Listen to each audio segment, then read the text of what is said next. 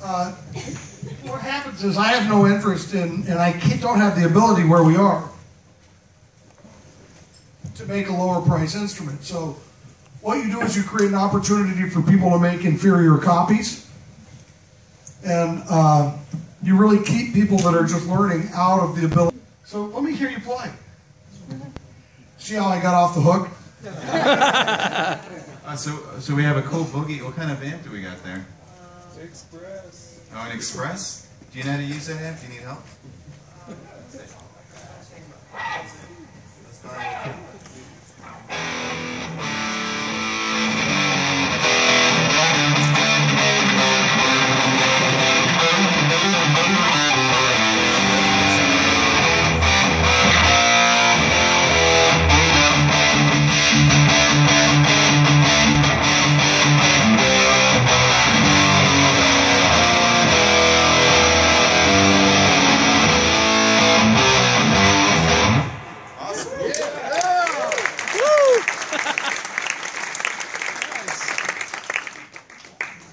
Petrucci is your tech.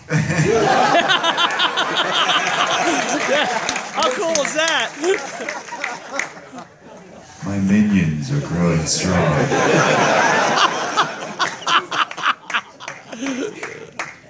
Music Man guitar, boogie.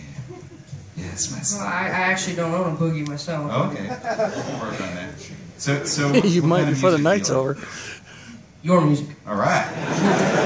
I like it too. No, on a serious note, I take a lot of things from Yngwie Malmsteen. Cool. I'm sure you've heard of Yngwie. Absolutely. Actually, the first thing I heard Yngwie play was from the Steeler album, and it was called "Hot on Your Heels." And it was the first, it's like a 3.5-minute solo that he played. You guys know that, right? Yeah. That's sick. When I heard that, I was like, what the hell? Yeah. All right, so let's channel some Yngwie inspiration.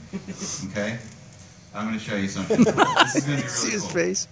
Actually, this is a perfect segue. So we were talking about modes and E and how to make changes. So one of the things that Yngwie does all the time is that he plays in the Phrygian mode, right? Wait, I'm taking jazz lessons. Yeah. Just say that. We're going through modes right now, Uh-huh. so I'm not very familiar. That's okay. This is going to be really easy. Okay. All right, I'm going to break it down. Now, Yngwie actually plays in the Phrygian dominant mode, because he makes the 5 chord in a major, but we're not going to do that. So, okay, so we'll do this over E. So if you play an E minor chord, that's going to be major. We need it to be minor, so perfect. Right? That one there, or this one up here, you can do too, right? So do you know the bar chord form for an E minor? Come on, kid. Like a minor chord like this? Learning it right now. Wow. That's very close. Do that. Second finger.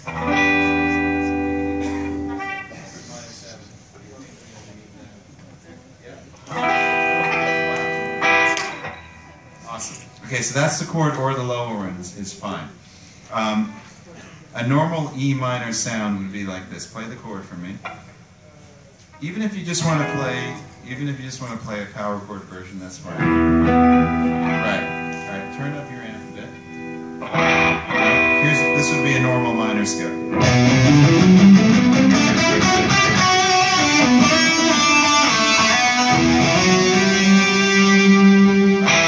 So you hear the sound of that, right? You hear the tonality. Now watch this. It's going to be one note difference.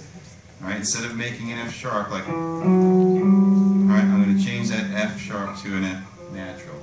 Now watch how the total sound of this mode and this feel changes. This time, don't play an E minor. Just play like an E power chord like this. Yeah, get that heavy sound you had before.